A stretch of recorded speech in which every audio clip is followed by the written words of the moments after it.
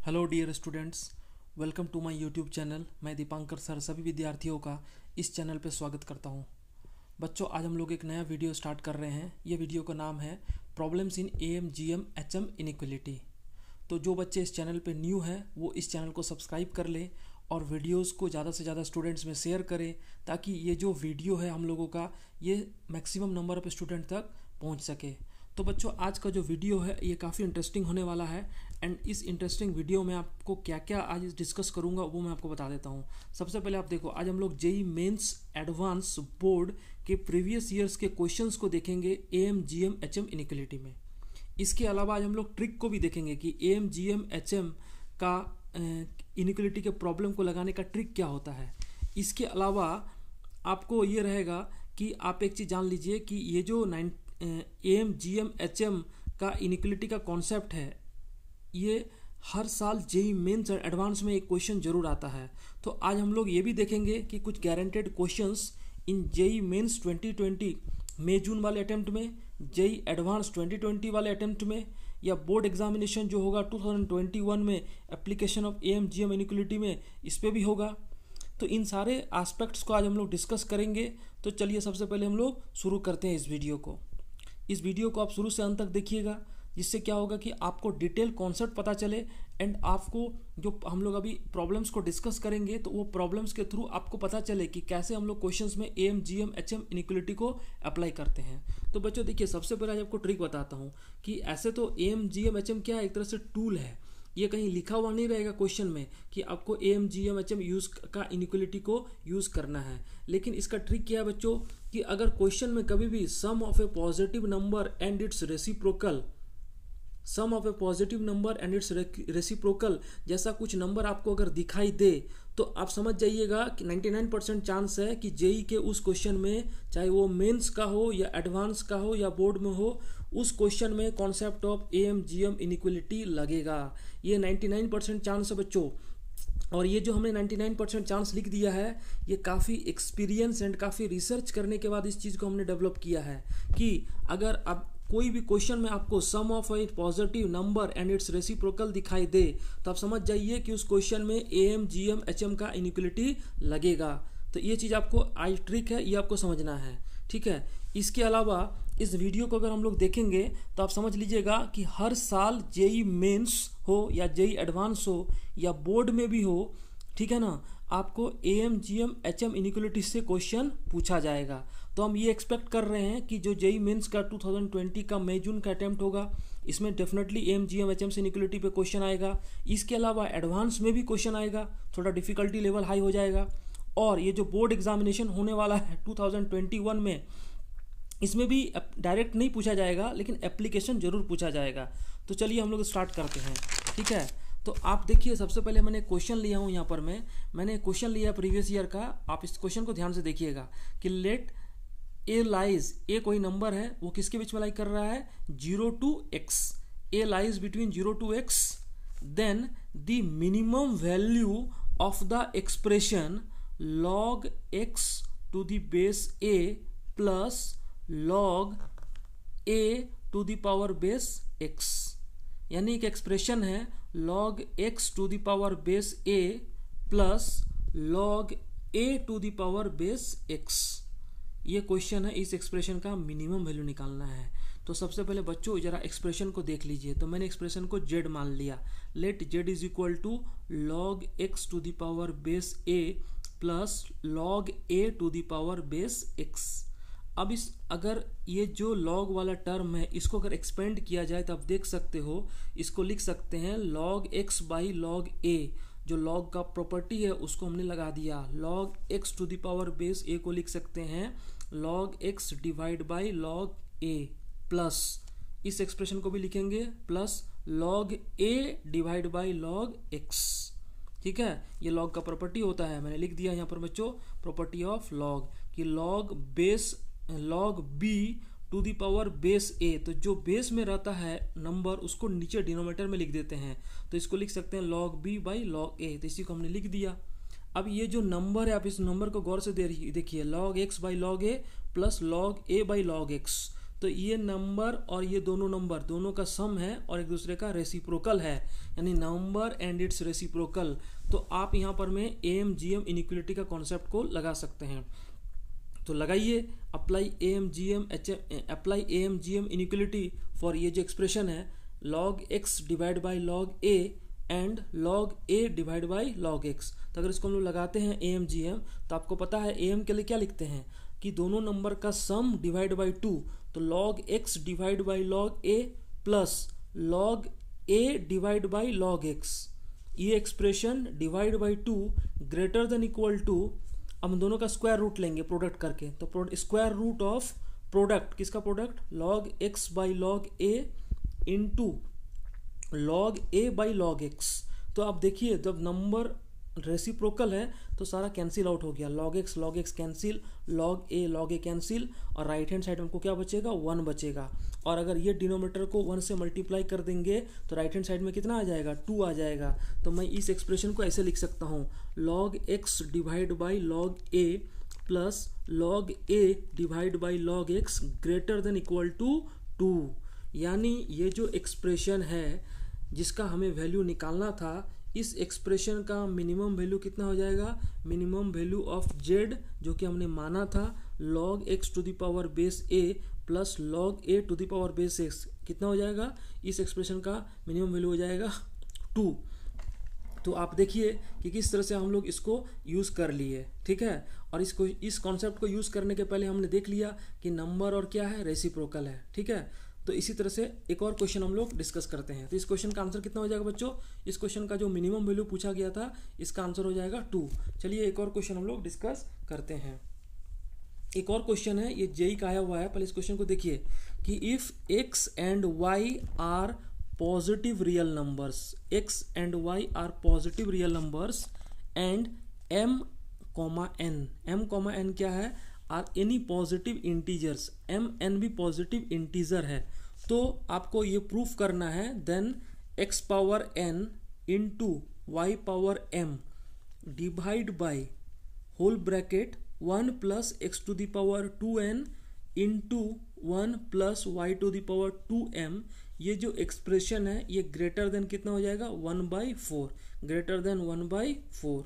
ये जेई 1989 का आया हुआ सवाल है, जेई 1989 का आया हुआ सवाल है, ठीक है।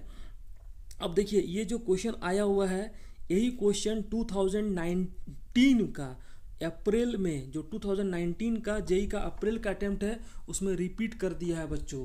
कितना खुशी का बात है कि जेई ने सेम टू सेम क्वेश्चन को रिपीट कर दिया है, और ऐसा संयोग बहुत कम मिलता है कि डाटा रिपीट हो जाए। तो आपको मैंने पहले भी बताया था कि अगर आप प्रीवियस ईयर्स के क्वेश्चन को अटेम्प्ट लेते हो तो आपको उसमें काफ़ी एडवांटेज मिलेगा। तो देखिए 19 वाला क्वेश्चन में क्या पूछ रहा है, late x, y are positive real numbers, ठीक है, and m, n positive integers, then maximum value of the expression. ये जो एक्सप्रेशन है जो पिछला केस में दिया हुआ था, maximum value of the expression x power m into Y power n divide by 1 plus x to the power 2m whole bracket into 1 plus Y to the power 2n whole bracket, इसका maximum value पूछ रहा है, ठीक है। इसका option दिया है 1/2, 1/4, और ऑप्शन डी में दिया है m plus n divide by 6 into m into n। ये जेई 2019 का अप्रैल अटेम्प्ट का ये क्वेश्चन है। अब बच्चों ये जो क्वेश्चन अभी हमने प्रीवियस में दिखाया था 1989 में, सेम क्वेश्चन है। एक्सप्रेशन को देखिए, x power n into Y power m divide by 1 plus x power 2n into whole bracket 1 plus Y power 2m।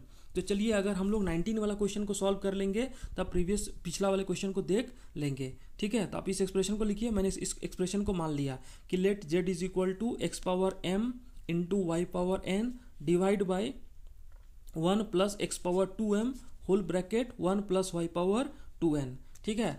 अब ये जो एक्सप्रेशन है हम इसको ऐसे लिख सकते हैं, देखिए तो ज़रा, ये जो एक्सप्रेशन है z, इसको क्या किया हमने, ये जो x पावर m है इसको नीचे में इसको डिवाइड कर दिया पहला वाला एक्सप्रेशन में, और y पावर n है इसको दूसरे वाले एक्सप्रेशन में डिवाइड कर दिया।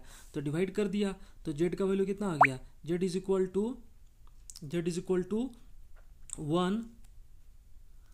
1 divide by 1 plus x power 2m divide by x power m whole bracket into 1 plus Y power 2n divide by Y power n whole bracket. अब क्या करिए बच्चों, ये जो एक्सप्रेशन है इसको लिख दीजिए 1 डिवाइड बाई, अब 1 by x power m, 1 by x power m plus plus x power 2m divide by x power m कितना हो जाएगा, plus x power m whole bracket. इसी तरह से ये वाला एक्सप्रेशन में हो जाएगा 1 by Y power n plus Y power n। कैसे वाई पावर n हो गया, क्योंकि वाई पावर 2n को वाई पावर n से डिवाइड करोगे तो वाई पावर n बचेगा। अब इस एक्सप्रेशन को गौर से देखिए, 1 by x power m plus x power m, number and it's reciprocal, number and it's reciprocal. यहाँ भी क्या है, नंबर एंड इट्स रेसिप्रोकल। तो आपको बताया कि यहाँ पर मैं 2 बार am gm लगाना है, तो लगा दीजिए 1 by x power m plus x power m divide by 2 greater than equal to under root 1 by x power m into x power m। और जब नंबर और उसका रेसिप्रोकल होता है और प्रोडक्ट में लिखते हैं तो प्रोडक्ट कितना आ जाएगा बच्चों, 1। तो इधर में 1 आ जाएगा और ये 2 इधर में आ जाएगा। तो यहाँ पर में ये जो वैल्यू मिल रहा है 1 by x power m plus x power m greater than equal to क्या हो गया, 2। सिमिलरली ये वाला जो एक्सप्रेशन है इसके लिए हम लोग अप्लाई कर सकते हैं 1 by Y power n plus Y power n greater than equal to क्या हो जाएगा, 2। यानी ये जो नीचे वाला एक्सप्रेशन है इसका इस एक्सप्रेशन का मिनिमम वैल्यू कितना हो जाएगा, 2। इसका भी मिनिमम वैल्यू कितना हो जाएगा, 2। तो जब डिनोमिनेटर मिनिमम होगा तो न्यूमरेटर क्या हो जाएगा, मैक्सिमम। तो जेड मैक्स कितना हो जाएगा, यहाँ पर मैं 1 बाई 2 इंटू 1 बाई 2। तो जेड का जो मैक्सिमम वैल्यू हो जाएगा वो कितना हो जाएगा, 1 बाई 4, 1 बाई 4। क्यों 1 बाई 4 हुआ, क्योंकि आपने डिनोमिनेटर में आपको 2 पुट करना है, इधर में 2 पुट करना है। तो 1 बाई 2 इंटू 1 बाई 2 यानी कितना हो गया, 1 बाई 4। तो आपको कौन सा ऑप्शन आ गया, ऑप्शन सी। इस क्वेश्चन का जो ऑप्शन हुआ वो कौन सा ऑप्शन हुआ, option C, C for Calcutta. ठीक है, तो बच्चों देखिए ये जेई का क्वेश्चन है और ये रिपीट हो गया। कितना खुशी का बात है कि क्वेश्चन यहाँ पर भी रिपीट हो रहा है। और मैंने आपको पहले ही बताया है कि क्वेश्चन जेई में 100% रिपीट होता है। ठीक है, आपको प्रीवियस ईयर्स के क्वेश्चंस को अच्छे से कमांड करना है। ठीक है बच्चों, तो चलिए नेक्स्ट क्वेश्चन देखते हैं हम लोग। नेक्स्ट क्वेश्चन क्या है कि if alpha belongs to 0 to pi by 2, if alpha belongs to 0 to pi by 2, alpha 0 से पाई बाई 2 के बीच में है, then under root x square plus x, under root x square plus x plus ten square alpha divide by under root x square plus x is always greater than और equal to. यानी ये जो expression है ये always greater than और equal to होगा। Option A 2 tan alpha, option B 1, option C 2, option D sec square alpha. ठीक है, ये जेई 2003 का आया हुआ क्वेश्चन है और बहुत ही इजी क्वेश्चन है। आप गौर से देखिए इस एक्सप्रेशन को, जेड इज इक्वल टू कितना लिखा हुआ है, under root x square plus x plus ten square alpha divide by under root x square plus x. यहाँ पर देखिए बच्चों रेसिप्रोकल है ना, under root x square plus x ऊपर में है, नीचे में भी यहाँ पर में है। तो ये क्या है, number plus some constant divide by number, यानी नंबर और उसका रेसिप्रोकल दिख रहा है। तो नंबर और उसका रेसिप्रोकल दिखे तो आपको एम जी एम लगा देना है। तो लगा दीजिए under root x square plus x plus ten square alpha divide by under root x square plus x whole divide by 2 greater than equal to square root under root x square plus x into ten square alpha divide by under root x square plus x. तो under root x square plus x, under root x square plus x क्या हो जाएगा, cancel हो जाएगा। और ten square alpha का जो square root लेंगे तो कितना बचेगा बच्चों, 10 अल्फा। और यहाँ पर डिनोमिनेटर में 2 है तो जब इसको मल्टीप्लाई कर दूंगा तो कितना हो जाएगा, 2 10 अल्फा, 2 10 अल्फा। यानी ये जो एक्सप्रेशन है under root x square plus x plus 10 square alpha divide by under root x square plus x, ये ग्रेटर देन इक्वल टू कितना हो जाएगा, 2 10 अल्फा। यानी ये जो एक्सप्रेशन है इस एक्सप्रेशन का ये एक्सप्रेशन ऑलवेज ग्रेटर देन और इक्वल टू कौन सा हो जाएगा, 2 10 अल्फा। ऑप्शन ए, इस क्वेश्चन का आंसर हो जाएगा option A 2 10 alpha, A for Ahmedabad. ठीक है बच्चों, तो देखिए नंबर एंड रेसिप्रोकल का कैसे यूज हो रहा है, बार बार हम लोग जेई के क्वेश्चन में यूज कर रहे हैं। एक और क्वेश्चन लेता हूं आपको, ठीक है।